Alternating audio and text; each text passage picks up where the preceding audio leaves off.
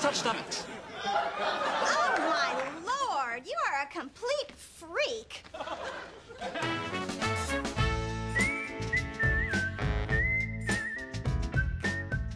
Absolutely.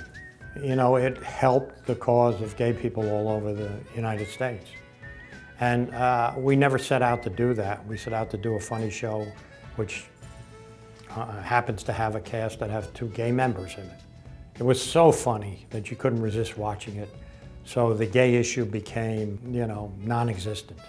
I used to drive carpool on Thursdays when I was doing Will and Grace with my 12-year-old daughter and her 13-year-old friends. They would drive, and invariably, I drove on Thursday, invariably they would get in the car and they would say to me, "What's on Will and Grace tonight?"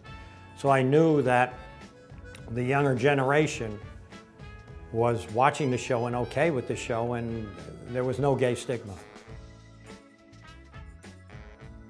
Well, they were all great, but I got the chance to work with Sidney Pollack, who was a famous director. Unfortunately, he passed away, who played Will's dad.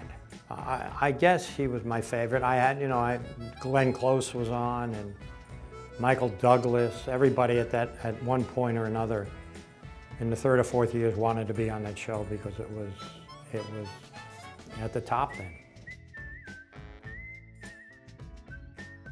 We tried to use euphemisms because euphemisms are much funnier than the actual word.